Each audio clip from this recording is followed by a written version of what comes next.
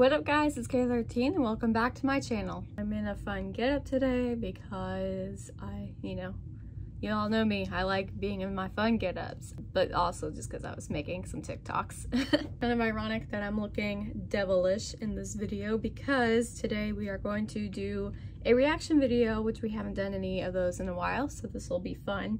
Going to react to a video by the YouTube channel Jubilee called Do All Christians Think the Same? It's one of those videos where they have multiple people that are in one specific group or category of people, like a subgroup of people, and then they, ask them questions and everybody lines up as if they agree or disagree, and like in between they have discussions. And so I have been having this kind of in my saved playlist for a while because I've been wanting to do a reaction to it for a while.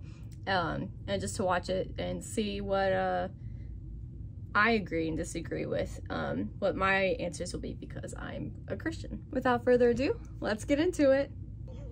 I know you don't agree with that, and I know that it is.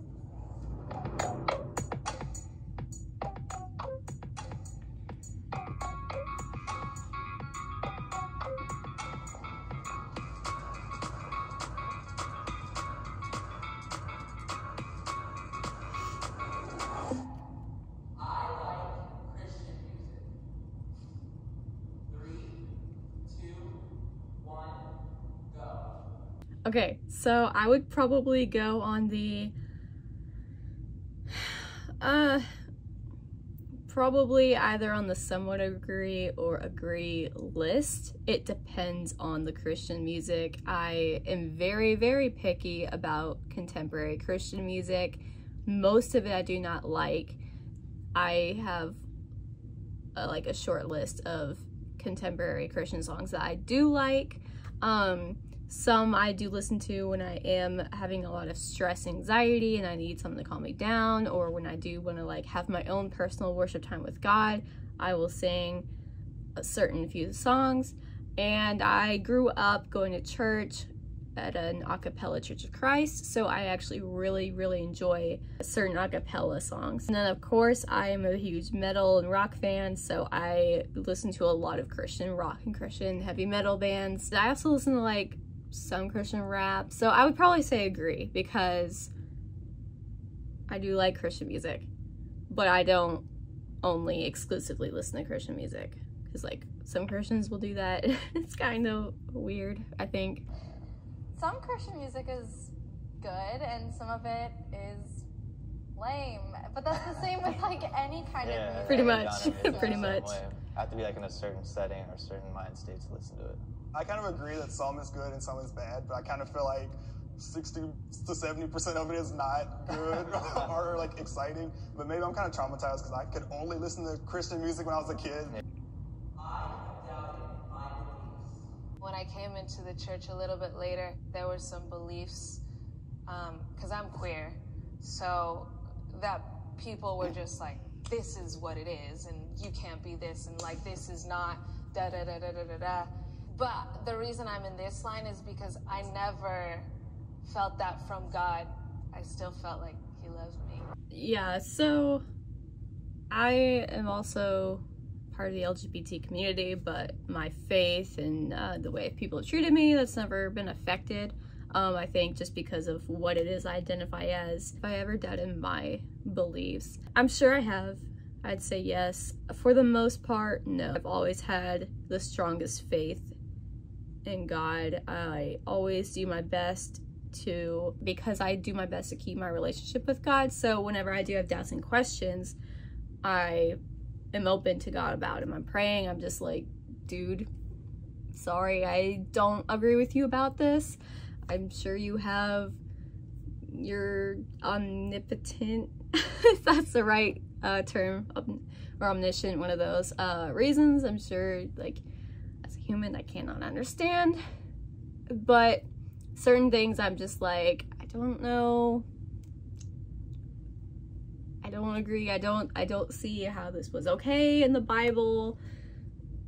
Yeah, I think the biggest I ever doubted my beliefs was when I was like late elementary, early middle school, kind of just in that questioning, you kind of get into that like, I kind of like I always envisioned myself growing up and turning into like this punk styled person that was like an atheist and kind of just living my life. I think because like I was tired of going to church and doing all the stuff that you have to do as a Christian. And but when God revealed himself to me and talked to me in middle school, my like every doubt, every like lighthearted thought about not following him like washed away, and like just I was overwhelmed with emotion and overwhelmed with surprise that like, oh, you are definitely real, no doubt about that. So I even though I have a huge and strong faith in him, but I don't think it's necessarily bad that I like have questions or I'm like, God, I'm confused about this. Like many Christians say this is wrong, that you're against it, but like I can't see how you would be against it. Stuff like that. I support the LGBT community. Oh, she strongly disagrees. Cringe. Okay, what you gonna say? Open mind. Support, it means to accept, and I don't accept the community, but do I love them? Do I want the best for them? The two people in the back, the gay and the queer girl, are just like cringing. Yeah, you can love people as like we're all children of God. You can love everyone despite the fact that you don't agree with them, despite the fact that you don't support them. I think people will think you can't love them if you don't support or agree with them, and that's not true, because love is very powerful. Love is can be broad too. It's not the same thing as liking. Like, I might not like you for your beliefs, but I love you because you're my brother and sister in Christ, or we're all God's child or children. Do I think that we should be mean to them in church? Do I think that we should shun them from church? No, and I'm sorry that you guys had that experience, because that is awful. That is horrible. No one should go to a church and feel like you need to run away from it. Yeah, it is. It sucks. The thing is though, you don't have to agree with a person that identifies as gay. You don't have to agree with them being married, like gay people getting married, but like you should still support, because it's not hurting you. It's not like they're not freaking Nazis that are trying to actually be racist and actually hateful and want certain groups of people to die. Like, they're just people that happen to fall in love with the same sex or gender or whatever as they are. Trans people, I know it's a little more complicated than like gay people and stuff, but trans people are just people that have issues with their body that they are physically in their identity. Sometimes, yes, stuff changes. Like, I believe that sexuality can be fluid. That doesn't mean it is for everybody. Every individual is different, and so it's just too hard to believe that it's all wrong and all sinful. It's interesting though, because the thing that has hurt me the most is actually the language with which you're speaking, which is more confusing, I think.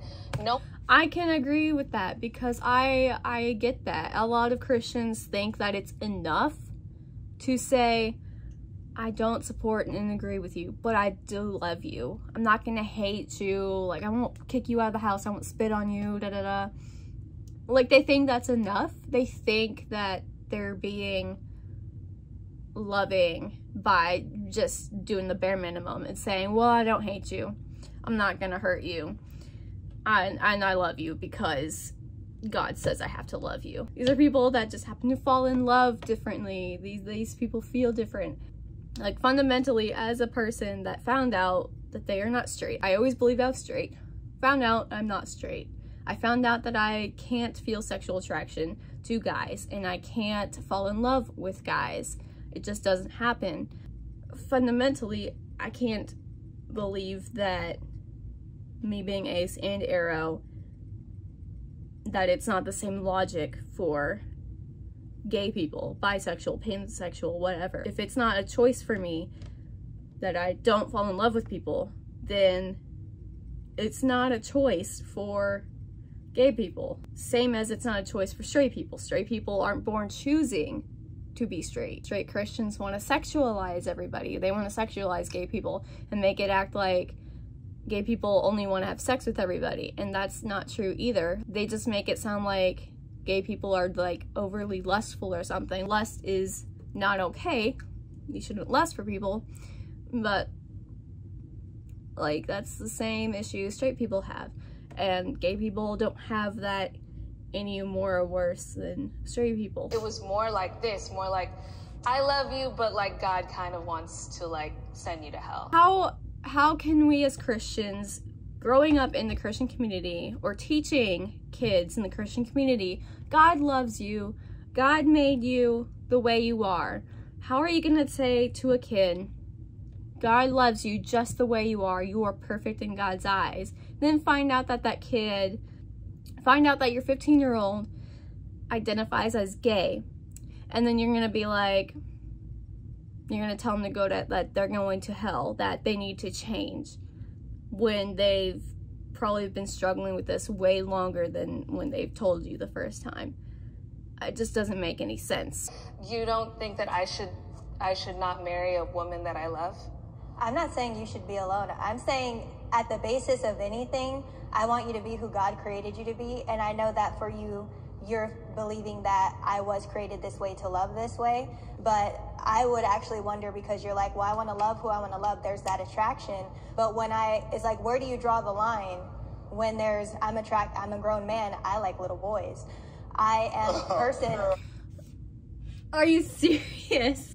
I have to do my best to give some grace, because I also used to be, granted, I was like a kid, like 17, 18, back when I actually had this belief. Like when the law was passed, like every state, it became legal, like gay marriage became legal everywhere. When that happened, I used to be very against gay marriage, and like I was kind of anti-LGBT / didn't know anything about it other than that it was wrong. I also was one of those stupid, ignorant fools that went on about how if gay people can get married, what's gonna stop people from like marrying kids, and what's gonna stop pedophilia. And I'm so ashamed about it. Like, I give grace because I didn't know anything back then. I was like 18, 17, whatever. The line is the consent. You cannot consent as a child. Like, that's very clear. And I know that you don't agree with that, but there are lines, because if we go by how we... You know that's not the same. I know you don't agree with that, and I know that it is the same. Like, I drink and stuff. This guy disagrees. He's gonna disagree. I'm sorry. He looks like he could be a little fruity. I'm just saying. Homosexual activity is sinful. Raping a child. So if you're gay, that's okay. If you identify this way, this is how you were born, that's okay. But you cannot have sex, you cannot kiss, you cannot get married, you're gonna have to be abstinent. Is sinful. Yes, we all know raping a child is sinful. We all know this. None of those sins should be celebrated. None of those sins should be condoned. And all of us should be working not to change who we are, but to become more like Christ. Yes, I agree. Obviously, as Christians, we should all strive to be like Christ. There's nothing wrong with that. That's truth. It's like they say these things and they want to themselves also be like Christ. They want to sound like they're being like Christ. So they want to sound loving, but at the same time, they can't get over the LGBT part. They just can't get it. Like, I personally do not believe that it's sinful. And I might believe it wholeheartedly today, but then tomorrow I might question myself with this belief. Like, this is something I am always researching and reading about. I'm always asking questions. I'm always trying to find answers or reasons why people would end up being trans or gay or bi or pan or asexual like me. I know asexual is completely different than like being pan and gay and everything. If God created man and woman only to be straight, if I'm an asexual person who's not straight, am I sinful for being asexual? I would date somebody that's not a Christian. It's not preferable, but it's happened before. I dated, the last guy that I dated was agnostic. I totally agree that I could learn from non-Christians, even benefit from relationships with Muslims, Buddhists, or other non-Christians.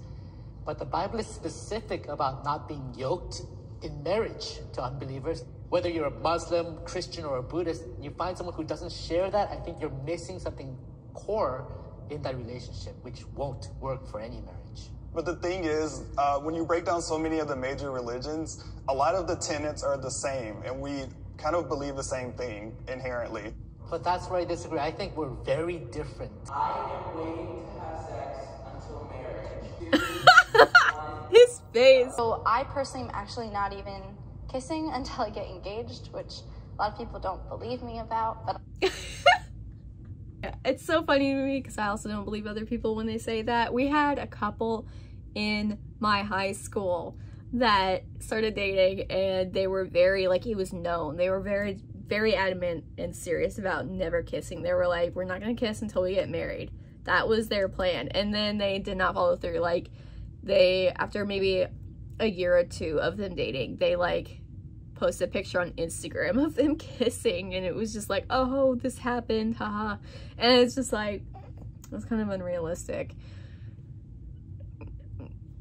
I've never kissed, but I don't want to. I've never, that's disgusting to me. But knowing that I'm abnormal compared to most people, and that most people strongly desire kissing, it's really funny to me. And yeah, as somebody who thinks kissing in general is and if I was like, if you're gonna get married, wouldn't you want to know? I used to be one of those people that thought that the idea of never kissing until marriage was cute. I used to think that. But now I'm just like, what if you're bad at it? What if he's bad at it? Like, if you do it at your wedding and you both, like, it's gonna be so awkward for everybody watching you. It's gonna be horrible. a 2-year relationship, and I promise it happened, and it was You're hard. strong, girl. 2 years. I didn't particularly like it, but I just find so much strength and closeness to God in reserving my physical expression of love for people. Even though it's very, very far from easy, it's something I'm so excited for. To be able to tell that person, I saved this, the most intimate part of myself, for you. I hate this question because I think about it all the time. My answer is, I don't know, but I really, really hope so. I'm not saying that I'm a good person, but I'm saved by faith in Jesus Christ who forgives me of my sin. I know where I place my faith, and that's why I know where I'm gonna go. Christianity's not about just making sure you're checking off all the boxes to go to heaven. I feel like that robs us of Exactly. the heaven that's present here on earth. All I'm responsible for is doing my best every day, and I pray that I do that every day, and I think that's true for everybody. point Everybody is- just responsible for their best. The point is to love God, have a relationship with him, like talk to him constantly.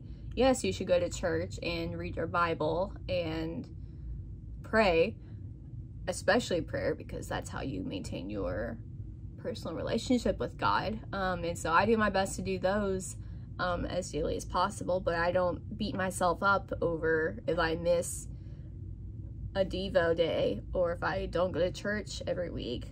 Like, I went years without going to church consistently. I don't think I'm gonna go to hell for that. But I do my best to talk to God, to pray to him, to pray for others, and to love people no matter what their beliefs are. And I want to treat everyone equally, because I believe that even if they don't believe or appreciate that, I believe that they're God's children and that they love them. But like, at the end of the day, I do believe that they're equal, and that, to me, and that God loves them the same as I believe God loves me. We're supposed to be loving and inclusive like Jesus was. So, yeah. High five. Christian high fives all around. This is the whitest thing I've ever done. Okay, everybody, well, that was my reaction to watching the Jubilee video of Do All Christians Think the Same? That video came out like 4 or 5 years ago, so it's kind of old. And you guys got to learn a little bit more about me and my faith, because I know I don't talk about it that much on this channel.